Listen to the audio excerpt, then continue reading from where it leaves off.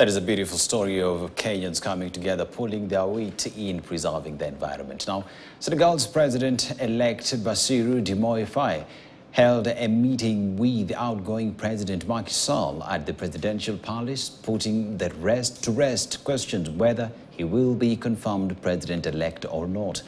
The meeting came after weeks of crisis surrounding the vote. The new but expected twist suggests a swift and peaceful handover in the West African nation that prides itself on democratic stability in a co-heat region where even the outgoing president had attempted to extend his term. Faye was accompanied at the palace by his mentor, Ousmane Sonko. Faye was released from prison only 10 days before the election. Bassirou Diomaye Faye won more than 54% of votes in Senegal's presidential election. The appeals court said the provisional results were based on vote tallies from 100% of polling stations. The results are expected to be confirmed by the Constitutional Council.